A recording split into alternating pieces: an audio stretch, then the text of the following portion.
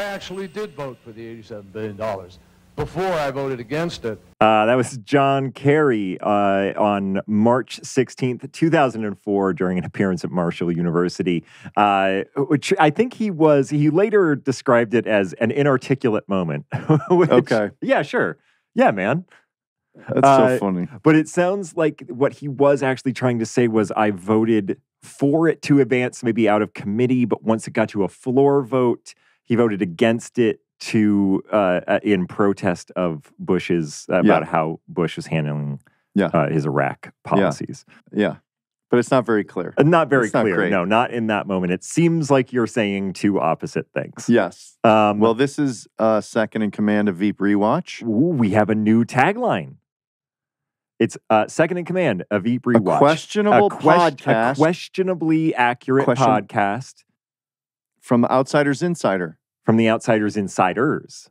From the Outsider's Insiders. I would almost say from the Veeps of Veep. From the Veeps of Veep? Meaning like Veep was like disrespected and we were like even further so like we less were important. We were the Veeps imply of that Veep. we were disrespected? I know it's confusing. It's not great, but it's concise. I mean, it's still better. It's still better than the latter thing. You didn't like the latter thing. Questionably accurate podcast. Questionably accurate podcast. I think the Veeps of Veep is too many Veeps. I think that's too many Veeps. But I do think that there's something to the Outsiders Insiders. From the Outsiders. From the Outsiders Insiders. Because that is a thing from the show. Anyway, guys, we're still working on it, but we're there. We're closer. We're definitely closer. Some people love the struggle of this. They don't even care about the outcome of what we come up with. They like the struggle that daily we're trying to make the tagline better. It's the journey, not the destination. Yeah, I'm with you. Welcome to Second in Command of Veep Rewatch. It's not the journey. It's not the destination. It's the journey. I'm Tim Simons, and I played Jonah Ryan. I'm Matt Walsh, and I played Mike McClintock. And today we are going to be rewatching Season 3, Episode 5, Fishing, with Diedrich Bader, who played Bill Ericsson. Just curious, who directed and wrote this one? Do we have that in front of us somewhere? Let's throw that up. This was directed by Becky Martin. Yep. And written by Georgia Pritchett, Will Smith, and Armando Iannucci. Filmed in November of 2013. Yeah, that makes sense. It was really cold. See, they're being more honest now. They're saying a whole month. Yeah, they're saying They usually say like November 14th to November 16th. Well, they being our research staff. Thank you, Arvin, for that. All right, should we get to Diedrich? We're very excited about Diedrich being on. He plays Bill Ericsson, and he's such a interesting, funny, smart dude. Yeah, love him. And this is Bill's first appearance on screen after being spoken of for a bunch of episodes. Here we go. We're incredibly excited to have Mr. Bill Ericsson in the house. Bill Ericsson in the house, Mr. Diedrich Bader. Can you pronounce your name for? I've known you for many years. Yeah. Diedrich Bader. Yeah, you nailed it. Okay, cool. Yeah, there's Diedrich. no T in it. That most people make that mistake. Okay. Because like they pronounce it like Marlena, like With the Dietrich. T. Yeah. Yeah. There's no T anywhere in my name. I noticed it's Died Rich. Died rich, yeah. It's which is an aspiration. Yeah. Sure. That's my goal too. I don't know why it should be a goal though at the same time because Yeah, because it I'm doesn't dead. matter. Yeah. Can't take it with you. That's what they say. That's give what it to they the say. kids. Did I tell you? We What? have talked about this on the show before. That we have this thing called Shimizu heat. Okay. Oh Which my is gosh. it's like a Q rating, but is specific to our former dentist. Let me give you some That's background. hilarious. So Okay. when Tim and I were first becoming friends in LA, I would constantly run into people who are like, "Oh, Veep, and I already knew them, but they're like, Tim Simons, like, oh, I know Tim. Oh, he's a great guy. Like everybody I was meeting, was telling me what a great guy Tim Simons was. Yeah, and I'm like, yeah. I get it. He's a fucking like. Yeah. After a while, I was It's sick a little of it. much. Yeah. It's like I get it. He's a great guy. Why? Because it you have to always tell feels me? a little bit like in contrast to yourself. Like, yeah, a Like, little bit. Yeah. And also, like, why are you burdening me with this information? Right, like, right. they're reminding me he's a great guy. So I would always joke with Tim. I'm like, I'm so sick of people telling me you're a great guy. Yeah. And lo and behold, I was in the dentist chair, and Tim and I had the same dentist. I didn't even know about it. Okay. And he started telling me about Tim Simons, this other guy on Veep, and what a nice guy he is. Oh, so okay. I couldn't get away from it. And like then, as the chair is being put down, it's like, so you know Tim Simons. So what we talked about with the Shimizu, so his name was Dr. Shimizu, a lovely man, down in Wilshire, really Dennis, but the Shimizu Heat specifically is this idea that like if your career is going well, Yes. that's when Shimizu comes into the room to maybe give an he'll extra. tap out the dental assistant. Right. And maybe he'll get in there and do some nitty gritty that Right. he wouldn't have done if you don't have the Shimizu Heat. Oh, yeah. But if he's not coming in, that means that Your maybe career you don't have the heat. You know what's, there's so many things that are fascinating about that. It is absolutely one of the truths that you are treated better 100%. if you are on a television show that is doing well. Yes. If no one is watching that show, it doesn't really matter if you're on a show or not. No. Yes. My dad, who, as you guys know, worked in Washington, D.C., he was chief of staff for the Senate Foreign Relations Committee during the Carter administration. And a bunch of other jobs. He ended up being at the State Department under And you Secretary of grew State. up in D.C. This is outside good. Alexandria, Virginia. Okay. But in the In the world of politics, in the bubble. absolutely in the world of politics. Yeah. This is something that we talked about all the time. Because just like in show business, you talk about show business if you're in that business. So, and it did prepare me for the vagaries, for the shifting sands of Hollywood. Mm-hmm. And because when you're in charge, when there's, my dad was a Democrat, when the Democrats were in charge, all of a sudden he was like, you know, a prince. Mm-hmm. We went to all the parties at embassies. We were feted. We had senators over to our house. You know, Tickets everybody to was always, games, etc. So I remember being little and you know, riding in the back of the car because I used to go to his office and do my homework. All the senators would come in and have drinks. My dad had a full bar in his office. And the only Joe Biden would come in, one drink, and then he'd split because he had to hit the train to get back to Delaware. Anyway, he was very nice to me. The only one who remembered my name. 4 years, these guys saw me almost all the time. No one remembered my name except Joe Biden. Oh, I know. That's awesome. Which is kind of irritating at the same time. Good story about Joe Biden. Was this Friday drinks or every night there were drinks? It's D.C. in the 70s. I don't know. Yeah, It's it's a real every question. night. Every night. Yeah, it's kind of every Yeah. afternoon. Cocktail It's every hour. afternoon. Okay. Yeah, let's face it. It's a different time. It wasn't frowned upon for you to be it isn't. actively drunk. Yeah. Anyway, the point I wanted to make was on the drive home, I was like, I was really cool, you know, that everybody comes by and whatever. And my dad went, well, I have the magic hat. And I was like, what does that mean? And he goes, well, the magic hat is power. And when you wear the magic hat, everybody really loves you. But it can come off. And the hat stays the same, but it's handed to someone else. It's a great way to teach a kid about fame or power, right? Because one of the things that was hard for my wife after the Drew Carey show was that we got significantly less invitations. Yeah. And people that she thought were friends were really, they were friends of the hat. Yeah. They liked the hat. And I said, it's okay. It's ultimately okay. I'll probably get the hat back at some point, and then these guys will call us and we'll go to their dinner parties and it'll be great again. And she's like, but that's not a friend. I went, no, it is a friend, but it's just different rules. Yeah. And when I did Veep, I had no hat. And Veep fundamentally changed my life. You got the hat back on a little bit? I got the hat back on. Awesome. When I walked into American Housewife, the first thing Kenny Schwartz said, who was the showrunner, was, oh, I saw you on Veep. You were really good on it. I was like, I've got the hat. You knew it right then. Yeah, because it's a matter of perception. That's the Shimizu Heat. That's what we call the Shimizu Heat. Is the magic hat. It's the same thing. He's only taking care of you because you have the hat on. Yeah. And it's totally true. It happens all the time. This town is based on it, but most towns are. But okay. I was going to say that, to make it sort of sentimental, that actually is, again, a really good thing. I mean, whatever. We live in a factory town. We do factory work. That's it. That is a good way of explaining it to kids, and that I'll be able to go to my kids using that analogy and say, like, who are you, or who is your dad when the hat's not on? Like, that's what matters. Right. You might wear the hat, and the hat does what it's going to do. But if the hat comes off, who are you? And that's who we should be judging 100%. each other. And how do you stay true to yourself the entire time? And what's interesting... when Reagan was elected, we lost the Senate. my dad was, shit can. He was just fired. Yeah, that was because it's like, there's no spoils of war. There's no chief of staff of the minority. Yeah, yeah. They're not like, hey, we got Bill here, so yeah, come on in. We won. Bring our old boys in. Right. We're not gonna. But we're not gonna listen to anything. The thing about the fame hat is, I remember like in the heyday of Veep, when everybody wants to ask you about the show and the process, and they're loving it.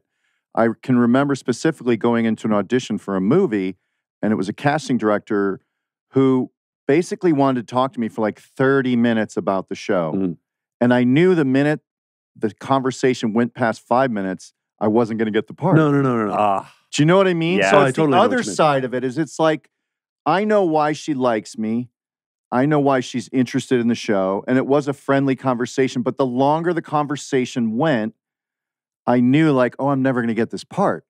And there's something about the fame hat that once they meet you, it's not going to equal the expectation of it never does. Of what the thing is they're in love with. Yeah. Do you know what I mean? So it's almost like I would have been better served not to go in the room or not have the conversation. Yeah, and a little bit. It's difficult to shut the conversation down. No, you can't. And It's I enjoyed it. almost She was a impossible. very nice woman. It's always nice to hear nice things. Of course. There's nothing wrong with that. At the same time, Sometimes you're people there to get- try to get a job. Of course. And I knew in my heart, like, this has been 3 minutes too long already. Like, I'm never getting this. Yeah. So that's the converse side of the magic hat, a little bit. Oh, yeah, definitely. Yeah. Walshy. Yo. 1, 2, 3. Let's hear it for the moms. Amen. Women keep this world together. Whether they're new mothers, grandmothers, or an honorary mom in your life, much like Arvin is to us, we know that they deserve the best all year round. So give them a gift that they will cherish for years to come with Brooklinen's cozy bedding, towels, and other home essentials. Arvin, get ready for some home essentials. Selina Meyer is essentially America's mom. I just want to say, I got me some Brooklinens, and not only was I happy, even happier was my wife, Morgan. She's such a fan, and they're just wonderful. Annie, my wife? Yeah. Big fan. We got the window pane, California king-size window pane. Unbelievable. Yeah, it's classy, and it's beautiful. And it's comfy. So, Brooklinen, home of the internet's favorite sheets, was created in 2014 to give customers luxury hotel-level home essentials that don't break the bank. They offer everything from snuggly bedding to cozy towels and robes, loungewear, accessories, and much, much more. And by working with suppliers directly, Brooklinen cuts out the luxury markups and passes those savings back to their customers. So you get their incredible products at a reasonable cost. And if you need the extra nuds, check out the 5-star reviews, over 100,000 of them, which I guess means 500,000 stars for these sheets. Yes, you heard that right, 100,000 5-star reviews. That's what our podcast aspires to. So gift the comfort refresh they deserve and get it for less at Brooklinen. Go to brooklinen.com and use promo code VEEP to get $20 off your purchase of $100 or more. Yeah, that's BROOKLINEN.com and enter promo code VEEP, VEEP, for $20 off. Brooklinen, the curators of comfort. Hey everybody, this is Tim, just jumping in real quick to say that if you want to ask specific questions, you can leave us a voicemail at castmedia.com/second-in-command. And we love getting those questions, so please submit them. We are obviously talking about season 3, episode 5 of the television show Veep. Changed my life. This was a wonderful reminder. Because now I have known you long enough that I had forgotten that part about your history. But you coming into this show were someone who, you were somebody who had a deep knowledge of the inner workings of DC. You had that ingrained in you and in your bones. And I remember you being a wonderful person to talk to about that. One of the things that I liked about the show, and we were talking about this before we started, revisiting the show, I was telling you guys before we started that I have now been watching it with my kids. The timing of this is just really crazy because we have been rewatching it, and the kids absolutely love it. It's so funny, but it's also I'll be honest, Tim and I track your star meter, and you're starting to rise. and you're getting some heat, that's why we reached out. That's the only reason. It's not synchronicity. It's not morphic resonance. We have a special guest, Dr. Peter Shimizu. Come in, sir. He's going to do a dental inspection. Go ahead. Tim Simon's such a great guy. So the thing that I really loved about the show, my daughter was, we were talking about the difference between satire and comedy. Mm-hmm. And obviously satire is part of the comedic umbrella, but satire is also very specific, in my opinion. And one thing that Veep was able to do, I think, incredibly brilliantly, was show that the mechanics of politics reward myopic views and selfishness. And these characters are 100% selfish people and kind of awful and one of the great things about it is that it's continually brought up what they can do for people only through the lens of what doing something for people means to them. Yes. Like how it will affect their career specifically. And even within the context of the circle, knowing that their skewed view is that, they're also continually thinking about their own career. They're not thinking about it as a group like, oh, this is best for Selina or this is best for any of my quote-unquote friends that are on here. It's really the prism of what is best for me. And my career path. Yeah. And every joke sort of with the exception of Gary's character with the bag. Who am I thinking? It's Gary. Tony Hill. Gary. Yeah, it's Gary, the two Garys that throws people off. It does that, right. So Tony's character, who is entirely selfless. Although you could say because he loves her, he's fulfilling his own. Anyway. Well, he throws other people under the bus because they're a threat to his relationship with Selina. Yeah, right. So his career isn't really much more than his relationship or access to Selina. You know what? That's an excellent point. Yeah. So, yeah. Okay, but here's the thing less about career related, but it is still a selfish act 100%. of all I care about. That's is an excellent that point. person. I hadn't thought of that. But what I really love about Veep and just having this conversation about satire is that it could actually happen. And if anything, not to get too political, but the Trump administration has proven that it could happen. Yeah. And that's what satire really is. It's taking what we see as reality and saying, wow, this is fucked up how we do this. Because humans are fundamentally flawed. Yeah. And that's the essence of it. Anyway, I just wanted to get that. That's good. All right, well, I'm going to read an episode synopsis of this episode. It's season 3 now. Amy and Dan compete for the role of campaign manager while Selina meets with a third candidate, Bill Ericsson. Mike causes a stir collecting his semen while at work for IVF purposes. So disgusting. Yeah, it's great. And Gary worries that his shoulder pain may prevent him from keeping his job. Meanwhile, Selina, Dan, and Gary travel to Virginia to persuade George Maddox not to run for president. Right. So I just want to say the whole semen thing. We had Arm on last week, and he had these meetings with us. And he's like, is there anything you'd like to see Mike do? And I had a buddy of mine who went through this whole IVF thing where he literally would have to leave work, go to a clinic, masturbate, leave it.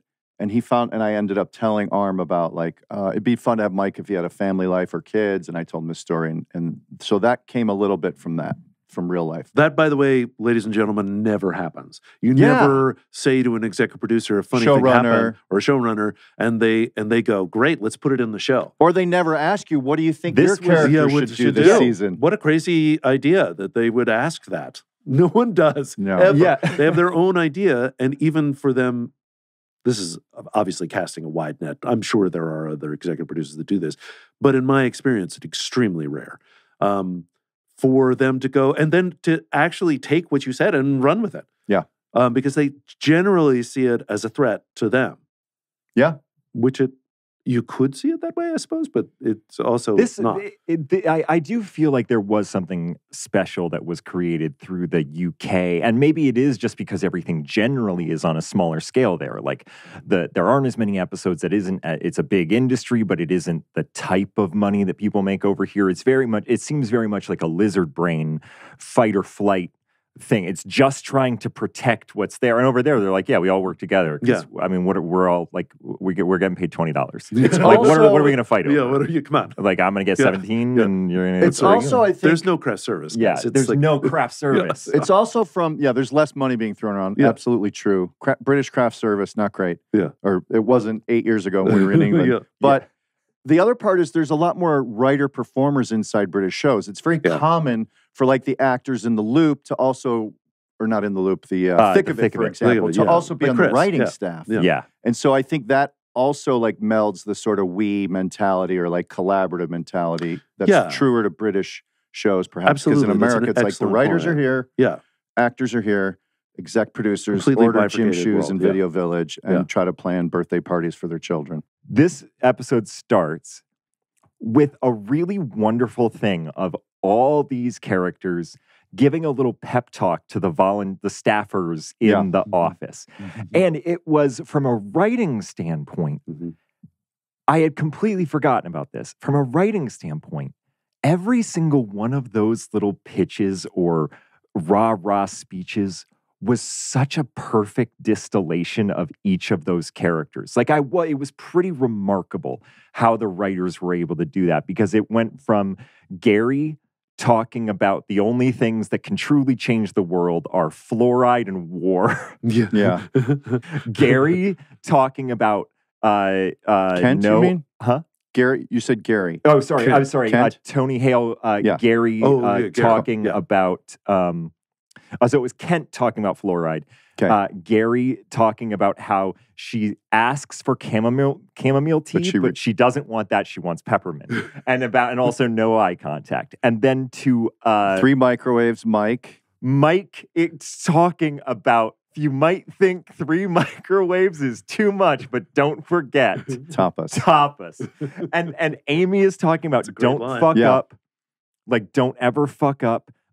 Dan says something. Don't ever fuck up. That's great advice. Don't ever fuck up. Yeah. But the kicker is the Mike joke there. And it is so perfectly crafted to each character. And the fact that you bring up, it has nothing to do with the campaign. It has nothing to do with winning. It has nothing to do with strategy. And he's also being intentionally funny, which Mike likes to do. Like, he's going tapas. Like, he knows it's a jokey kind of thing.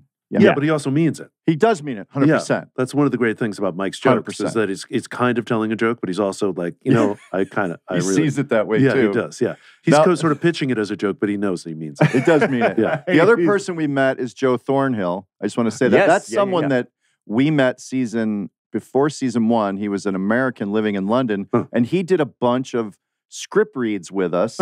Very funny man. Arvin, could you look up Joe Thornhill's name, unless you have it? I don't have it offhand. Really funny man who eventually came back in season 3. And we always point out, Arm and the team always remember people. Like Dan Bacall was supposed to be in the loop, and he couldn't do it. Oh, no, really? For real. And he was bummed he couldn't do it because he loved Armando and his work. And then, and his agents were like, no, you got to do this other thing, whatever. And then, lo and behold, Arm remembered him for Furlong. So it's kind of this thing of like, really cool. They kind of remember people who get in front of them. I auditioned for a different part. Who did you originally Tell audition us. for? I think, was Barry Bostwick on the show? I'm not remembering. I don't think so. I don't think so. It was a senator that she had I can't remember because I haven't seen it in a while. But I auditioned to play a senator. And was it Doyle? Was it like, not Doyle, the one who's like the Southern guy who wants to build a wall? Like, is he a little racist? No, I don't think that so. That senator? No. Okay. I don't think so. I really strictly don't remember because I was given the sides the night before. Sure. And I'd already promised the kids I was going to take them to the beach. And then I tried to learn the sides at the beach, which was stupid. Yeah. And it just didn't work. But I didn't want to let my kids out. No, of course. No, this is, I mean, like, I'm laughing with familiarity. Oh, no. Because you're a parent and it's like, yes. So what am I going to tell them? They're out of school and it's summertime. And I was like, we're still, of course, Dad's taking you to the beach. 100%. And then I was like, the sides are flipping sandy up, and blowing away. What the fuck? And then it was the same day, right? So and then I had to go in and I was sunburned, tired too. You're all didn't know the tired. sides. Walked in and I was terrible I was terrible. I didn't know a thing. And at the end of it, I said to Julia, that was awful. And she goes, what? And I go, no, that was really bad. And I'm sorry. And she goes, that's okay. And I go, it's really not, because I really like the show and I wanted to do a better job. Wow. But I just didn't. And she goes, okay, well, do you want to improvise? And I go, yeah. That's how, then no one had ever asked me that in an audition. So we improvised together. And then she's, of course, as you guys know, she's a fucking genius. Yeah. And so we just kind of made up the whole thing. Was that for Bill Ericsson or was No, that that was the Senator. previous one? It was a senator. And Armando stood up and went, okay, let's do it one more time. But, you know, he did this little tweaky thing. And I was like, okay, because it's an improv. But yeah, we could do it again. Sure. I mean, you know, so we improvised again. And Julia goes, did anyone else get a sexual thing going on? And I was like, I don't know what was happening. And then I was like, okay, great. They were like, okay, fantastic. Oh, good for you. And I said, well, thanks. I just want you to know that I obviously did a terrible job, but that it was a real pleasure to meet you, all of you, because you're great. And obviously, Julia, I'm a fan. And Armando, I'm Alan Partridge, was just... That's the one for me that really like hooked me on Armando. Absolutely. Oh my God, are you kidding me? My wife and I watched it on BBC America when they had they put it all together. This is pre-kids. It was on a Saturday or whatever. And we got 4 episodes in and we just decided, I guess this is what we're doing. So we just binged. Yeah, we just had it we binged. It was binge time when that was a thing. Yeah. But we opened up some champagne. We just drank champagne. It was great. We watched the entire series. It was like a great experience as a couple because we laughed so fucking hard. And one of the great things about it was, as far as the trajectory of the character, like in an American show, almost every American movie about someone who realizes that they're on a downward trajectory, they hit bottom, they realize it, they work their way up through self-work and also apologies, and then they ultimately come out to be a better person and more successful. That is not what happened. Yeah. And the realization that he was going down all the way down, it's only going to get worse, and he's behaving worse. Yeah. Was one of those great realizations in watching. It was as great as Rogue One at the end when I realized they're the ones that are at great cost. Yeah. You know? Yeah. That great cost. I get chills.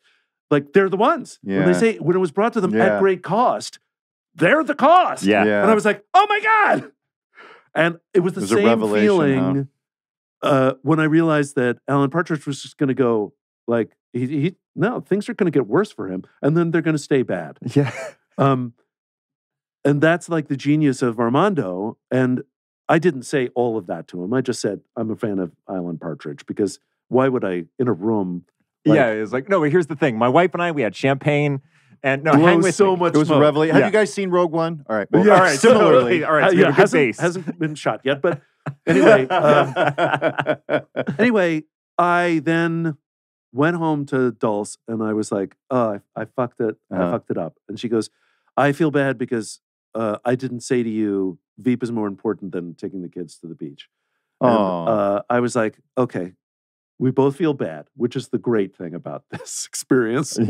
And we're going to continue to watch the show. Then I didn't get it. And I was like, yeah, I mean, I get that I didn't get it. I wouldn't have given me the part either. Yeah. So when I got the call, I was like, yeah, I mean, I fucked it up. Yeah. So there you go. It's not the end of the world. At the same time, I was saddened by it because it's not like, a guest star spot on a regular show. It's a show you cared about. Yeah. It's not like, where you're like, fuck it. I do think, and I mean, looking where it ended up with you coming on as Bill Ericsson, and now not just for like an episode where you play a guy who straight talks Selina across a table. Yeah. You then ultimately get brought in as part of the team. Yeah. And like you are then around in the show all the way till the very last episode. Like I do think that it's hard to explain both to myself and I think to other, like I make a very good show of acting like I inherently know this, that like things do work out for a reason. You know what I mean? Like it's kind of bullshit, but also like it feels like it when you look back. Yes. Yeah. Like, in the moment, it's like, no, fuck that. No. I would have rather just gotten that first one. And but not also good for you for being yourself in the room and calling yourself out. Like oftentimes you leave a room like that or a moment like that with your tail between your legs and you don't say anything. You just sort of were your authentic self and going, I just want to say that was terrible. I love your show and you should hate me and I'm a terrible. dummy. Really? And then I didn't say like, I'm not going to get the job. No, I mean, but that honesty led to like Julia going, would you like to improvise? It just was a connection where I think that's what I take away from that as well. Is like when we're our authentic selves, when we just express what's really going on or where we're our ugly, truthful, not in a mean, you weren't being mean, but you were just truthfully yourself. Sometimes great stuff happens. Sometimes we're always, especially in acting, you're always trying to fit into what they want. It's like, fuck it. 100%. And then I got an offer for Bill. Like I didn't go in and audition for Bill. I just do you think that was a year later or same season? What's your gut say? It was probably a year later. It was probably a different season. So Arvin pulled it up. Arvin, thank you for that. Glenn Rage. Glenn Rage? Rage? Oh, yeah, maybe. W-R-A-G-E. Yeah, I think that's right.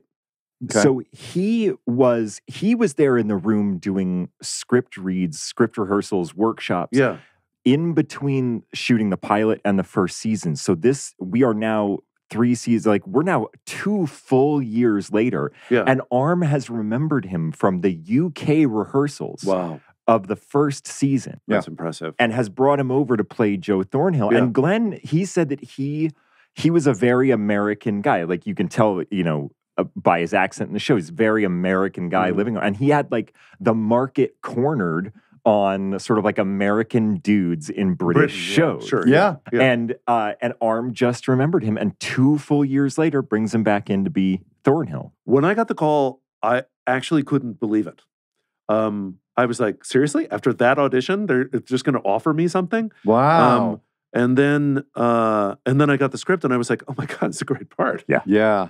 Because Bill Ericsson has been teased for a few episodes already. Yes, yeah. Like I think in the first episode, he's mentioned. Ben comes in the hotel rooms, get Bill Ericsson. Don't worry about Dan, Amy, get Bill Ericsson. Right, yeah. And then I think throughout, he says it again, Bill Ericsson. So there's a lot of fanfare about your entrance into the show. It's a great build-up, and then the script was fantastic. And I got a little nervous because the script wasn't nailed down. If I could put that written, finalized. I mean, I said yes without reading anything. Sure. So you got it that morning, right before the scene. I got it that morning. Of course you did. No, the night before. But then the morning they changed almost all of again. Them. Yeah. Oh yeah. Which I thought was just because they were unclear on where Bill was going or what the scene. But then I learned later that's kind of like the style, and that I should just. You don't commit to memory. You just sort of loosely understand the scene and then put it away because you know it'll be different tomorrow. And so I realize this is completely off topic, and you guys probably embrace it. This was an unbelievably welcoming cast. I cannot think, honestly, of any other show that I've been on, maybe other than The Fresh Prince, which was probably the same level of warmth. Oh, that's cool. That's sweet. That were so welcoming. The new one, the new gritty reboot. The dark that's the one you're talking about, right? That was so welcoming and warm and open, and that you guys just invited me to things, and that never happens with guest stars, like on location. People don't just go, hey, you want to hang out? I was like, me. But it sounds like I'm going to contradict what I'm just saying. Yeah. But the competition was there. But I was always feeling, because you guys were so great, so epically good, and I was a real fan of the show, I was continually nervous. And through like multiple episodes? I'd say into coming on as a recurring in that season where I did a lot of episodes. I was nervous 3-4 episodes in. Wow. Extremely nervous. Yeah. Like so nervous that I couldn't sleep. I would be up literally for the entire night. Wow. Just freaking out in bed because I didn't want to fuck it up. And I was so happy to be there. And I didn't want to let anybody down. And the way you guys shot was very not... So for listeners or everybody that's watching, usually a show does a master and then they get into coverage. But in Veep, there were multiple cameras happening at the same time. So, and there were very long shots where everybody was together. I didn't want to let anybody down. And I felt like I was both part of the team and not part of the team. So I was nervous continually. Yeah. And part of it was that I never got my lines. And, there were days where, Gary Cole and I, for example, on the Iran episode, where I didn't get in until the morning of. Yeah. And then we got in the van together and we ran our lines as best we could. And then we got there and they handed us pages. And we were like, oh, we got them from the thing. And he goes, no, it's different. Yeah. And then we were like, oh, okay.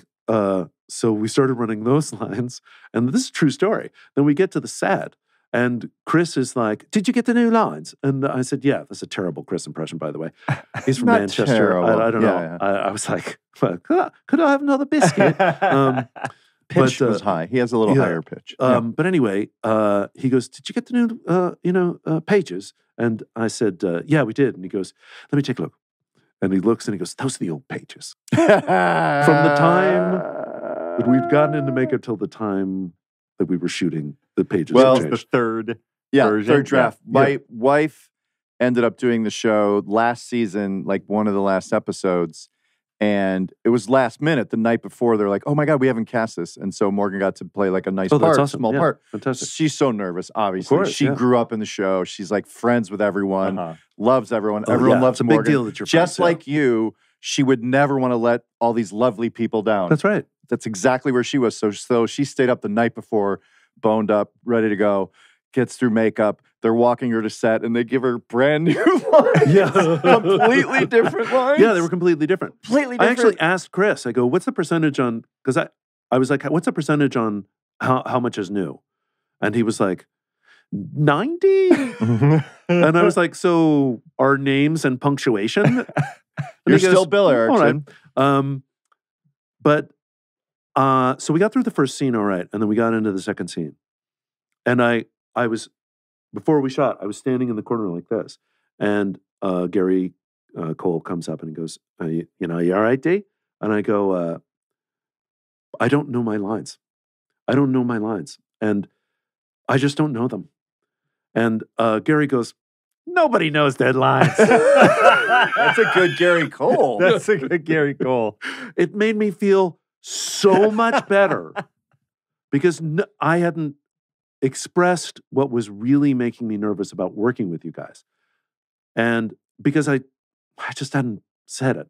Right. And I was ashamed of myself that I wasn't able to pick up lines as quickly as I saw all of you picking up your lines. And him saying that, I was like, oh, thank you. Thank you. Because now I know you don't know your lines. We're just going to do the best we can. And the rest of the time, I had a good time. Yeah. So much of I was just having this conversation with some friends at dinner. So much of the world would be better if we got rid of the statement, I'm okay. Because we're constantly saying, like, I'm okay.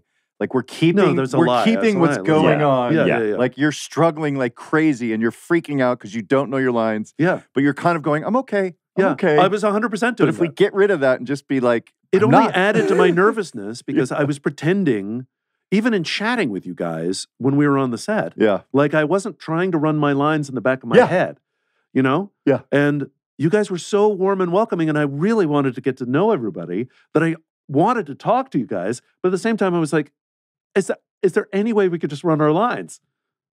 And later, I would ask you guys, and you'd be like, yeah, all right. I mean, it would have been really easy for me to do that earlier. But you're pretending to be okay. But I was pretending to be okay. Yeah. I like that when we talk about the build-up to Bill Ericsson. Yeah. Because honestly, after the mention, because I hadn't seen the third season recently, after the mention of Bill Ericsson in the first episode, I was like, oh, that's right, Bill Ericsson shows up in the first episode. And then when he didn't, I was like, oh, well, he's got to come in 2 or 3. Like, no, we just we build up to you. I know, it's great. Including lines like this one. Bill is like Amy without the conscience and Dan without the 5% that needs to be loved. Yeah. Yeah. That is such what I love about the character is that you have all that buildup and you manage to pay it off with your very direct and not unfriendly, not necessarily friendly, but not unfriendly and not intentionally cruel.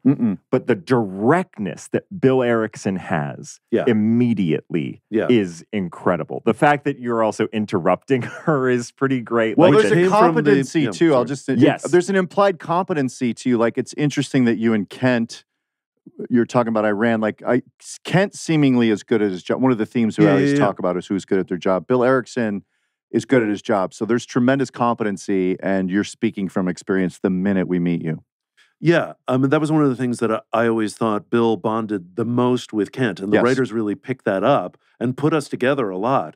And Gary and I ended up being real friends because of that, because we were leaning on each other a lot. And as you know, I mean, it's, as we were just describing it, it wasn't incredibly simple show to do. Yeah. But yeah, because they were both really competent in a group of not competent. They're getting there. I mean, they try and they God bless them. So I want to point out one line that I love too. It's like, so Tim and I talk about, like, there's certain comedy gold moments. Like, Arm loves having people in lanky men in suits run through hallways. That's always going to make you laugh. Really funny, Or being on a phone call when somebody's already hung up and you're sort of still talking. And they're like, oh, they've gone. Like that. He does it all the time. Every single time. Yeah. And there's a line in here every single time. There's a line in here that's like saying, we're going to have to be funny here, where she says, like, honestly, if I could say what I want to say, this is what I'd say. Like, that's the beginning of, we better deliver on a funny line, quite honestly. Selina's saying it to Ben, and she goes, Mississippi's chock full of assholes, and I don't trust those Chinese. Yeah, and I don't trust the Chinese. Like, that's just classic. Hilarious. And Ben's joy at hearing Kevin was great with that. Yeah. Dan is sort of actively campaigning to become a campaign manager. There's a scene that's introduced the IVF thing. And as somebody that went through IVF, not myself personally, they didn't implant them in me. Yeah. I will say that, like, there are inconsistencies with how IVF actually works in this, in that the one thing, they give you options. You can go to the place and you can jerk off into a cup at their office. But then it's really like a lot of social contract stuff of, like, here is a closet, and then you go in there and then you come out with this. And they all know what happened. We're all just pretending that it's not happening. Or you can bring it from home. Yeah. But then you have to actually, so you don't want to keep it cold. It needs to be kept body temperature. So you have to keep the vial of semen like in your armpit, under your armpit, or like in between your legs as you're driving to the thing. But then, so it's either you go to the office and you go into the closet with just everybody there knowing what you're doing, or the privacy of your own home. But then you have to drive across town, sperm in your armpit, with sperm in your armpit, and there's really a. I mean, it's not like that hasn't happened, but it'd be awkward if you got into an accident. Yeah, yes, and like, what do you get pulled over? And you're like, I'll give you my ID, but I can't. That crunch. I've got Yeah. So there are some inconsistencies with the actual, but I think the spirit of there is, like, I think you're right. And also, like, if Mike's going to a dinner party, he would have to leave and go to the doctor right away. If he just jacked off in the bathroom, he wouldn't lollygag at the dinner party. He would split. You gotta use that right away. Yeah, it's a window. It's gotta be, yeah. So I felt the same way too. It was a little, but I think the spirit of everything revolving around that process for that spirit is there, because it really does. It's like your entire life is sort of becomes about that. It becomes about that, the timing of these things and when they're going to be put in, and like it's all very specific. So even though some of the specifics are gone, that I think that is true to life. There is a great It's a great moment at the beginning of your scene where you say, "Are you gonna order the dessert and then the entree?"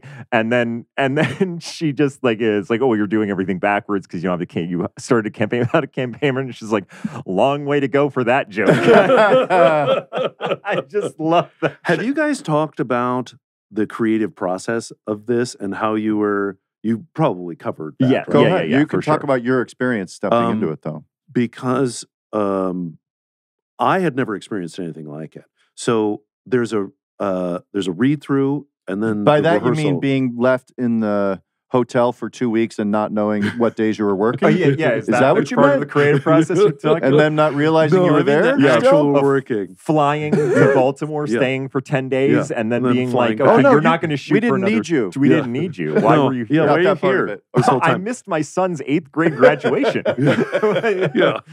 No, I'm talking about the rehearsal process. Yeah. So, unlike literally every television show, other than like multicam sitcoms that perform in front of an audience, you do rehearse during that time. But even those are different because there's a read through. You meet on like if I remember correctly, it was a Sunday. Could have been a Saturday though too. Mm-hmm.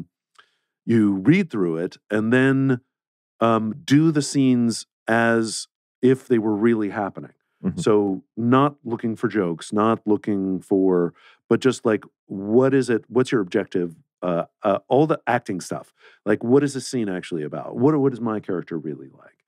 And when you brought up the interruptee guy, and the going backwards thing during the improv, which was, by the way, brilliant because the cast, you guys would like fill in, like be I'll play the waiter. Yeah, we loved that. You It was were actually you fun. were actually It the was. waiter. Yeah.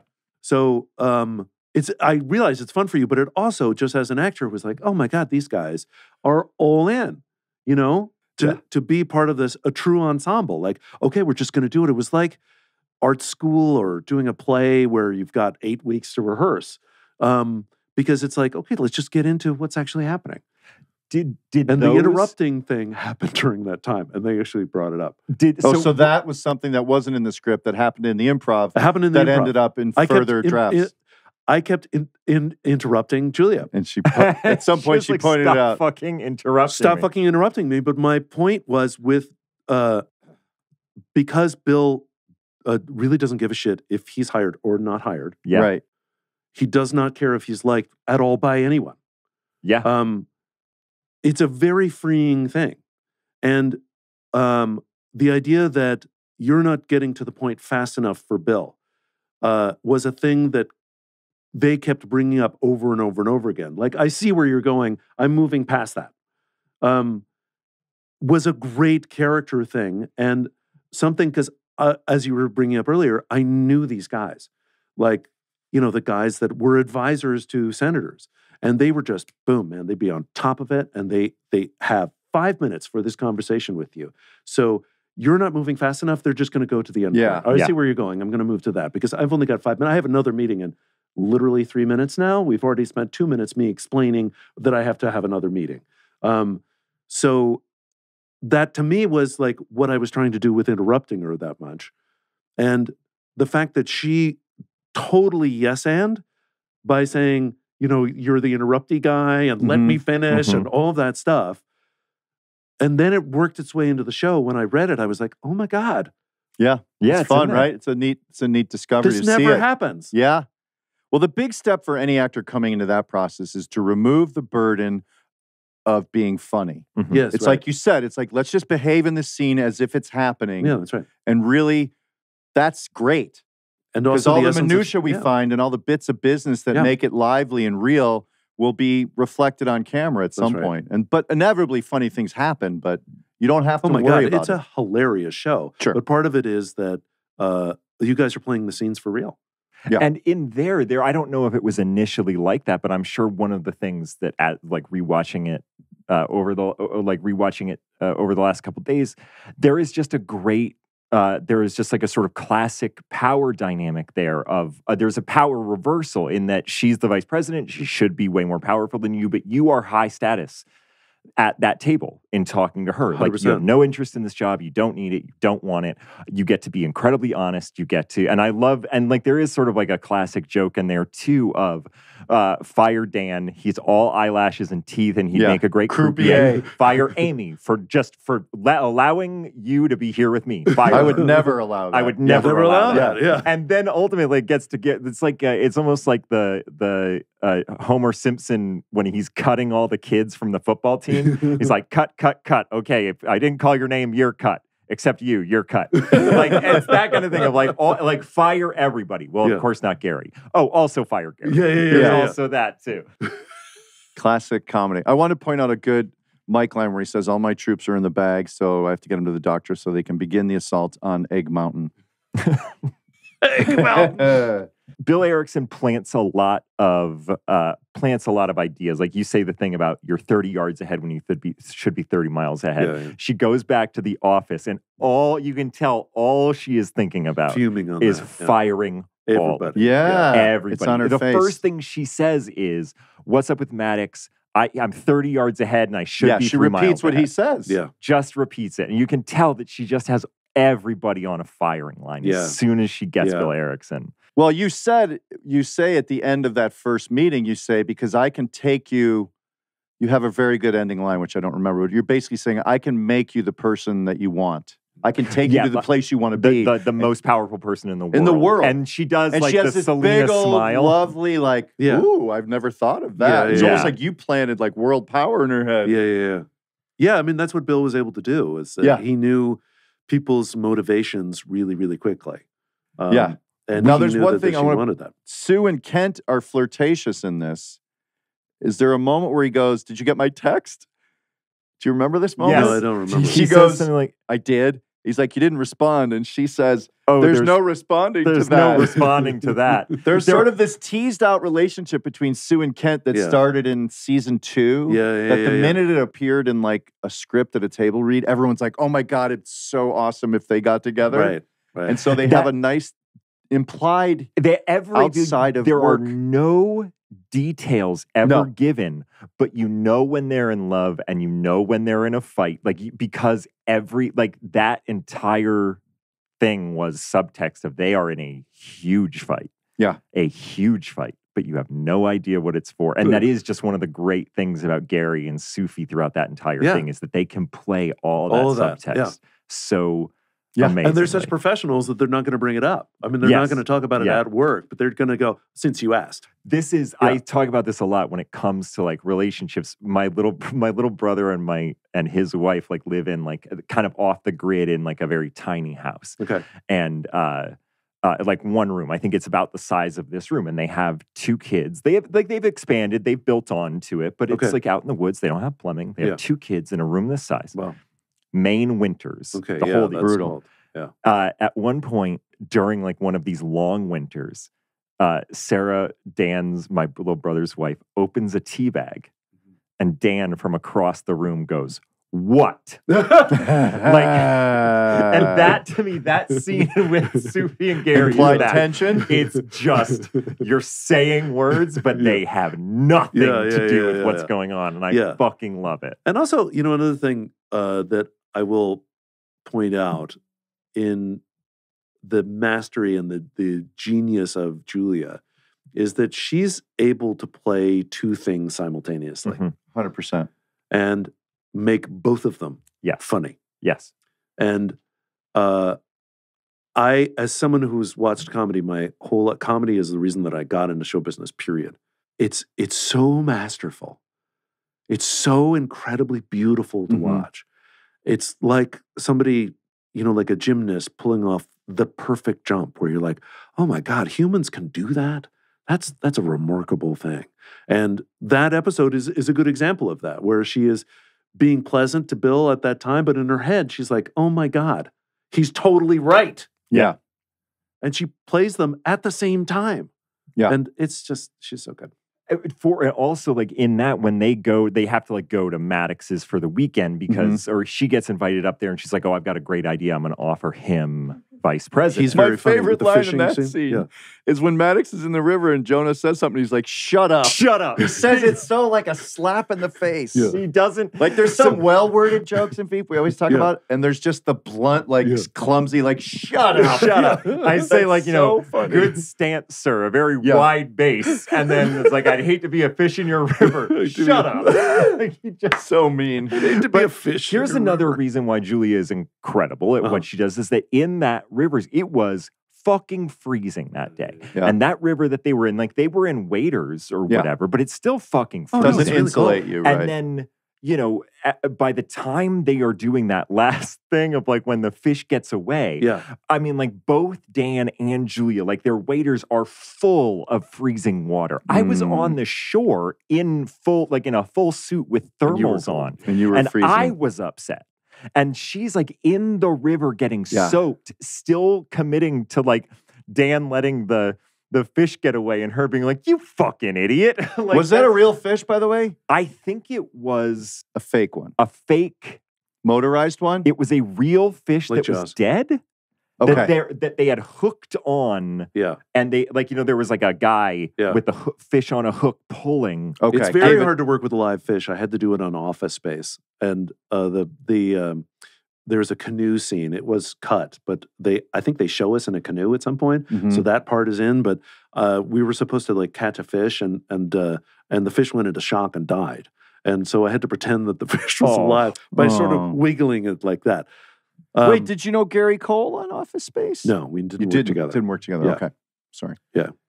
I had a question for you. Why did Ryanthology fail? Because now you're jumping. You had Ryanthology in episodes like 2 through 4. In 3, I think in episode. We're gonna Danny Chung? in episode 4. We're going to Clovis, and in Clovis, I get a massive offer for like somebody's going to buy Ryanthology for like $4 million, and something happens where I both don't get the money and it gets shut down. Got it. But I haven't rewatched that one. I'm yet. just curious. Okay. Can I go back to that one thing about the fish and the thing? Not my story about Office Space, which, by the way, I just dropped, which is incredible. No, I love it. How did I work that You have an in? interesting history. But anyway, no, my point was that she probably didn't complain. No. Oh, no. She not only fully went for it, but was like, Team player. Absolutely, I'm getting in the river. She's like remarkable Action hero. that way. Yeah. We had, I'm sure you guys remember this, the convention scene or whatever it was where we were all in that hotel suite. That was 21 hours. Yeah. It was 21 hours, which is officially the longest day I've had in show business. Is that season 4, like during Season 4. The convention? Yeah. Okay. And once I passed 16 and a half, round 17, I really wanted to complain. But she didn't say a thing. Even when we were just all sitting together. She never complained. Yeah. Oh, this is taking a long time. Would have been the only door I needed open. You just kick it open like that would have been like Kool-Aid, man. And I would have bam. Yeah. Fucking A right. I would have said that would have been my pig opening. pile on that idea. Oh my God. Yeah. But she never, not even hinted, oh, this is a long day. Nothing. No. When we passed the 20-hour mark, I was because she, by the way, had every other fucking line. Yeah. I had like, I don't know how many lines. I wasn't counting, but I wasn't carrying every other line. And she worked for 21 hours without complaining. I've said this before, but there was a day where like the AC went out, like in like, you know, like early in the mattress factory, because we were either shooting in the blazing hot or the freezing cold in Baltimore. All the time. There was no in between. Yeah. And there was like a blazing hot day in the mattress factory. The AC goes out and we're all like in wool suits and I'm wearing a sweater under a wool suit. Yeah. And nobody complained. Nobody complained because Julia never broke. But it is like you're looking at the boss and going, well, if she's working harder than all of us and she's not complaining, I'm not going to say a goddamn word. One thing I try to explain to people that aren't in show business is the hierarchy as far as the numbers are concerned. Yeah. And people don't get that that's real. They think that it's fake. It's not. It's reinforced continually by the producers and the crew where they call you by your number because it's like the king, and then there's the barons, and then there's the dukes, and then there's the sirs. Number 1's on her way, number 3's already up here. It's reinforced. Yeah. And I've been on movies where like number one is like the best, like Julia, like the best. Yeah. Team player, never complain, always. Sandra Bullock is that and way, super talented. Yeah. Also. And then people who are like 5 and 6 are like showing up late and like fucking off production. And it's like, aren't you paying attention to what's happening up top? Yeah. Like the most entitled person to show up late isn't showing up. Like it doesn't. Yes. It's mind-boggling to me. And you will hear crew members say, can you believe number 5 is fucking up like this? Wow. I have not heard that. I have heard that. I have. I believe it. Because they're Because like, you were number 5 on that particular show. Can you believe this fucking guy? No, because it was like, they're essentially saying in the hierarchy, you're totally unaware that you are number fucking 5 because the way you're acting right now is like you're number 1. Like we're supposed to be putting up with your bullshit because you're the one that's sailing the boat. You know, you're the one that's putting butts in the seats or eyes on the screen, however you want to put it. You're not. You're here to fill out the cast. Yes. That's what you're here 100%.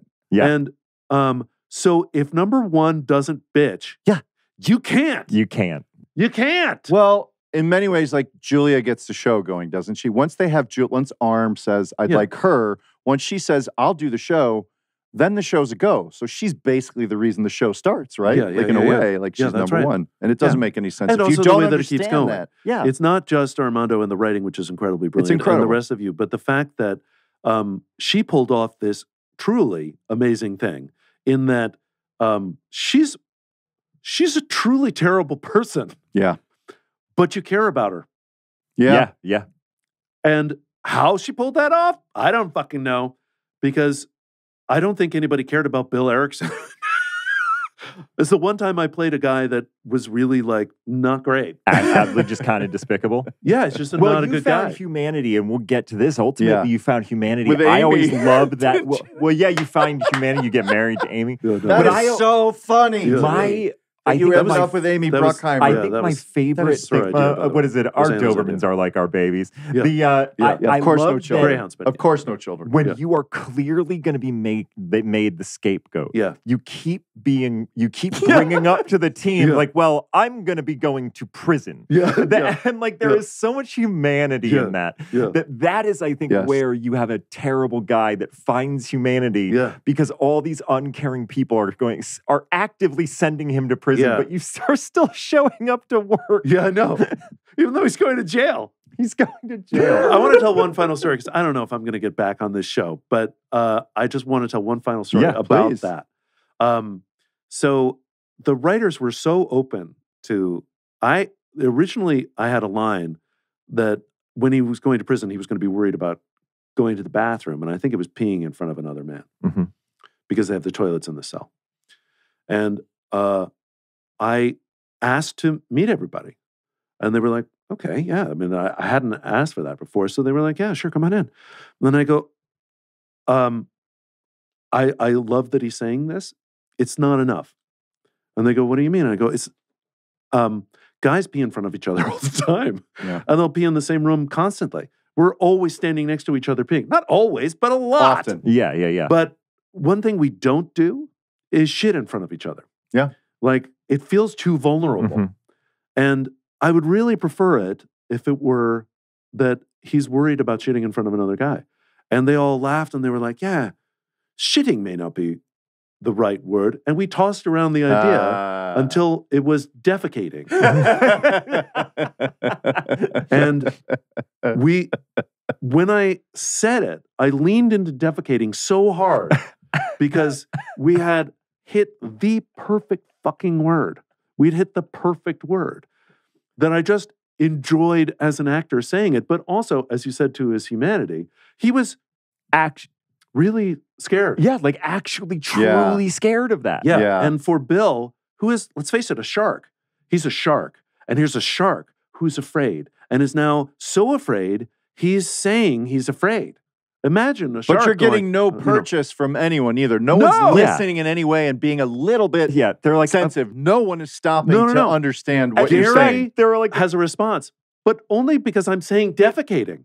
It's not like he's worried about me. I say defecating, he goes, And I like that there is also a general idea that everybody there is like, look, Bill, we all got problems. Like, you know what I mean? Yeah, you're going to be defecating. Yeah. So in that weekend with Maddox, it is revealed that Jonah is now kind of his bag man, every guy. And it's because this is the first mention of my uncle in New Hampshire, Jeff Kane. Runs the geriatric this idea vote. of geriatric. He controls the geriatric vote. And it is why Jonah found himself working for the president. They were like, how do you think he got this job in the West Wing? So it was a new idea that had been sort of retroactively applied. But this, and of course, Jeff Kane ends up being a huge part of the show. Oh, enormous. But this is the very first mention of sort of Jonah's history. It's interesting. I'd forgotten that. Yeah. Why were you eating Cheerios? I was going to ask you as an actor. No, I actually made a note of this. Is because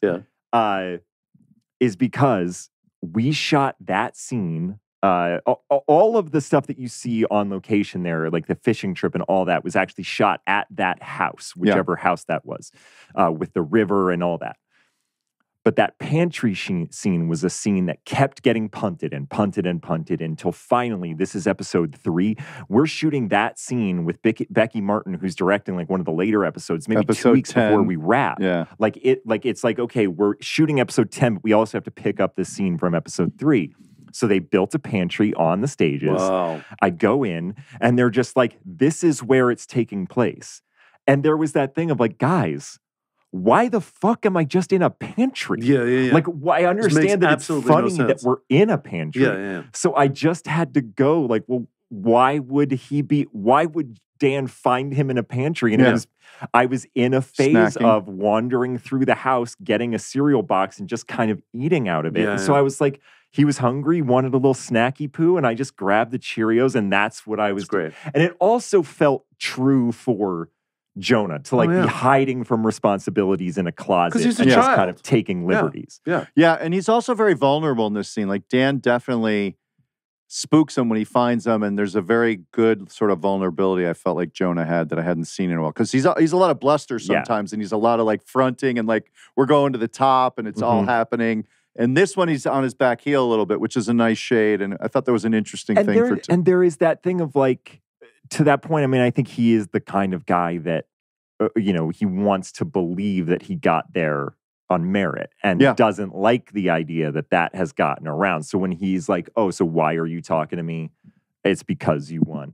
Oh, you're saying Maddox just wants me because of my uncle. Like, no, I get all this. Like, I did this. People like me. People fuck me. People invite me out to parties because I'm AAA fucking awesome and for no other reason. Yeah. Like, it sucks to be confronted nakedly with someone who's like if somebody came up, it just doesn't have a, hey, man, how's it going? Oh, man, you were so great on that show. Could you introduce me to Julia? Like, that sucks. You know what I mean? Like, makes you feel bad. That idea. And I like that he wants to tell himself a story that it's great. It's so revealing. It's crazy. Yeah. And again, as you were saying with Bill, it is humanizing. It's very humanizing. Yeah. I mean, the more Jonah, you discover that Jonah is a child, the more everything comes into place and you're like, oh, now I understand. Yeah. And it was a great reminder that he's a child for me. It's like, oh, the soft side was showing. It was the child side. Yeah. But going back to Bill's second dinner with Selina or meal, where she's like, I want you to be, and he goes, I can't be your campaign manager at the same time. Yeah. It's so funny to me. Yeah. And I love, talk about classic comedy gold moments where he's already rejected the offer to be her campaign manager, and she's telling him, I'm not going to select you. I Selina tried the offer or whatever it is. I retroactively withhold the offer. So trying to save face when you're not saving face is always funny. And I like because it's the worst thing you could do. But we do that a lot in this show. There's especially Selina does a lot. Jonah probably does it a couple times too. It's the worst thing saving face when you think you're not saving face, but you think you're saving face. And also Dan, why are you trying to save face? You make it so much worse. Yes. I also like that Dan has found a way to get to that table with just some Maddox news or whatever because he's so desperate to impress her. Yeah. And I remember looking at you being like, oh, Bill seems hey, all right. Yeah. He's a little impressed that Dan was able to do that. Yeah, because it like a took little balls. bit. I tried But to do also, that. you should fire him. He's still just a totally. No, I'm croupier. going to stick to that. Yeah, he's Yeah, still just a no, but I'm croupier. impressed that you showed up. Yeah, she's unoffering it. You interrupty guy. I just want to point out that's a great bet. There is a side note. There is a side thing earlier, just because I love this line where Amy is getting worried about her dinner party and says, I'm going to put the potatoes out on the table. And the woman's like, no, you can't do that. They go with something else. He's like, don't tell me how to eat. I've eaten hummus with a pen cap. Yes. That, I just love that Amy having a dinner party is basically her doing it all wrong and yelling at the help. Yeah. And then just being like, okay, my work is just get out. I will be better at this if you all get out. And then Ed being like, please consider Amy for campaign manager. Yes. Oh, it's revealed in that scene at that dinner party that you've been jerking off because you jerk off at her house. Well, Gary throws him under the bus. Yes, Gary throws him under the bus. To Selina, because Selina starts coming at Gary about something. She's like, well, Mike's masturbating in the office. Yeah. He can't handle being turned on by Selina. So he throws her under the bus, throws Mike under the bus there. And then when they get drunk later, Gary's the one who suggests we should throw cum on Jonah's door. Yes. And he badmouths Selena. He's like, I'm tired of carrying her dumb tampon bullshit. So Gary has some bullshit. When Gary's drunk, we see a little of the darkness and dissatisfaction with his station or his perception. Or just frustration. Yeah. Again, this comes down to, there's one there's one more scene in here that I want to talk about, but just as a throw in to what you were just saying. Our show has the ability, I think, to balance these two extremes of very direct satire. And then this, I can't remember if it made it into the edit, but when you were filming that scene of throwing semen at Jonah's door, Kevin Dunn started getting everybody in a chant of let's throw cum, let's throw cum. And that might be the least subtle joke that there has ever been. Let's throw cum, let's throw cum. Yeah. But it still works. Oh, it does, yeah. It still works. But that chant started at the bar. A chant starts at the bar. But Kevin went crazy for it outdoors, outside your door. This is sort of what I was talking about earlier with episode 3 is when they completely lose all humanity. Selina having been now essentially rejected twice, once by Maddox because they both offered each other vice president at the same time. He does the same thing that Ericsson does. Yeah, that Ericsson does. I want you to be my vice president. And Selina goes, I want you to be my vice president. Yeah. So there's that. So she's been rejected by Maddox. That didn't work out the way that she wanted to. The thing with Bill Ericsson didn't work out the way that she wanted to. And Dan, who has been so thirsty and desperate for this job in a sort of un-Dan-like way, he's just kind of this guy that has now just been left over. And she's like, all right, do you want to be my campaign manager? She's fired him before she literally fired him in the restaurant before she goes, I want you, Bill. And Bill goes, I can't be your... Yeah. And he's been fired already. Yeah. It's sort of pathetic how he accepts that job. But that leads us to the conversation between the two of them. In her office at the Eisenhower. Reed has this little, he's like, oh, it's actually been a while since I've been with an older woman. And he loosens and his she tie. takes her shirt off. It's the smoothest. In each other's face. Smooth as fucking silk. Number one. Yeah. But in that scene, you really think this is going to go a certain way. And they're like, let's reveal something. Let's get cute and let's kind of reveal something to each other. And he's like, they dared me to kill a dog and I did. And it's like, what the fuck? Yeah. What the fuck? And then she's like, I set my husband's car on fire. They are... Which kind of spooked Dan. Yeah. Yes, Dan got a little you're a psycho. Are gonna really they kind of thought that they could get there. You know what I mean? And it turns out that they should not have revealed these things. No. Yeah. The whole episode does it roll out? No, it goes to Jonah's door. It ends with Jonah opening the door and hey guys. Seemingly vulnerable in his sweater and I'm home. In an apron. That's your mom's house, right? I'm at my mom's house in an apron. We don't know your mom's there. I feel like there was a backstory for why I was cooking for someone. Diedrich, is there anything you want to promote? Yes. Anything going on that you want our fans to know about? I'm on Better Things now. It'd be cool if you check that out. Better Things? Oh my God. Yeah, that's right. Yeah, it's a good part and it's a good show. So I would like to highlight that. Where can we find Better Things? It is on FX and then you can stream it on Hulu. Okay. Okay. Awesome. Check that I've out, heard of everybody. both of those What are you companies. up to now? You said you just finished I shooting. just finished a job that is going to be on Hulu sometime, I think this spring. Awesome. Like a true crime, like sort of limited Oh, series I love thing. that. Yeah. It's like Cool. takes place in the late 70s. Nice. So a lot of like bell-bottom suits Oh, I and stuff love like that. It's very Fantastic. fun. Yeah. Thanks, guys, Dude, for this having was me Come on. back. Please come I would back. love to come Okay, back. we'll have you come back. Especially once we get into those like Yeah. Bill Ericsson going to prison moments. Yeah, and also, like, I didn't know that this guest star, I really thought it was one and done. Oh. Nobody Interesting. told me, like, there's going to be an arc. Well, or it's anything. quite possible because when the arm was on, like there are certain people who can't come in and they're like, oh my God, we have to write more for this guy. So it's quite possible Yeah. you were Yeah, not yeah. intended to be more than one episode. I just remembered what happened. All right, so Bo, who was one of probably the A camera Yeah. operator. yeah.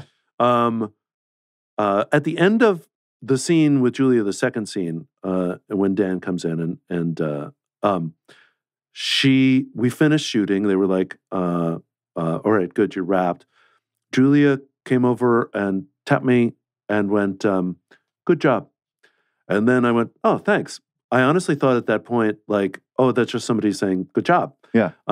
So I walked to the bathroom with Bo, and we were actually being next to each other in the urinals, like men do, as I established earlier. And he goes, "You're coming back."